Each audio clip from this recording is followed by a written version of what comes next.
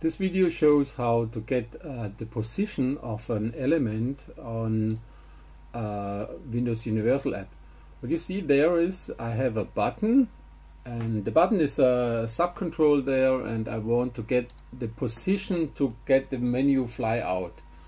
So I have a button, or when I go to the right click I have the same stuff to do. So what we do now is here in the code we say here TransformToVisual of a control, give me this position. This is a relative element or relative UI element, general transform it's called, and then you have to make a transform of the point, of a new point, get a new point of this relative element. So when we start it again,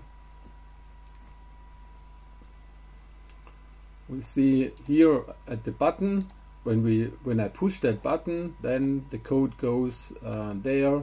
It says, okay, give me this element, give me the button, and then make a transform to visual relative to the control of the folder. So give me the button, from the button the relative element position on this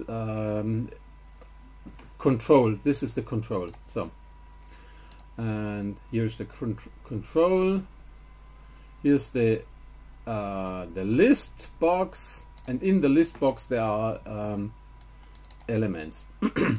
Now a second example is, if you need the position relative to the Windows app, then we have to say, give me the button relative to the current